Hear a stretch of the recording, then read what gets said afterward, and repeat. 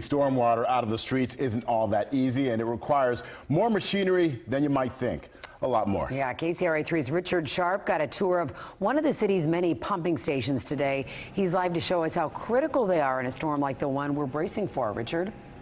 We're in the Natomas area, Kelly, and this is one of the lower lying areas of the city. Now imagine all the water that falls in this area going down drains like this one and to one pumping station. That's a lot riding on one pumping station that kicks it out to the Sacramento River. But the city says they're ready for it. They are huge diesel engines that will soon be up and running. We get amped up for the storm. Combined, these pumps have more than 3,500 horsepower. This is one of the biggest storm pumping stations we have. Here's why.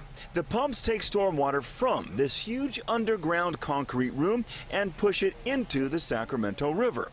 This room collects water from 400 acres of gutters, streets, and fields in Natomas. These are on a float switch, a level control, so they will automatically start. This pump station is one of 152 in the city. Seems like more than enough, but leaves can quickly clog up the filters or screens and slow the process. And the right storm can easily overwhelm any system. You're looking at leaf screens at the bottom of a 40-foot cavernous room called a wet well. And this is where that 400 acre-feet that drains into Natomas comes. Now, most of the time, it doesn't reach the top here, but there are some rain events where the water comes so fast and so much of it that the water overflows out of these pits onto the concrete. We only have 5 pumps, and we can only pump so much water. You know, the system will be surcharged and it'll back up on the streets, and it's just going to take time to get it out. This is why it's critical people do what these people are doing. Mowed them all up and swept them into the yard, cleaned the gutter out. When you're doing all this, you're thinking about the rains coming, you're thinking about keeping the gutters clear. Oh, yeah. We're setting them away from the curb off to the side so that it doesn't get stuck in the storm drain. And if the power does go out, the city has 83 on-site and portable generators they can quickly relocate to keep the water flowing. And that's not all. We have 80 employees on standby starting tomorrow, 12-hour shifts until the storm's over and we get our head above water, so to speak.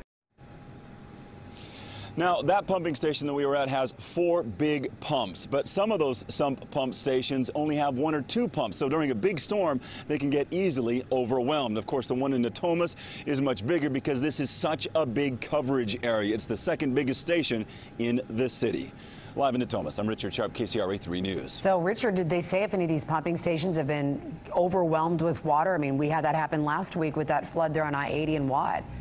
Oh, yeah. In fact, during that same storm, there was 1 or 2 that basically got so much water in such a short amount of time that there was street flooding. Even though the drains weren't clogged, the pumps just took a while to get back online and get that water cleared out. So it has happened as recently as about a week ago.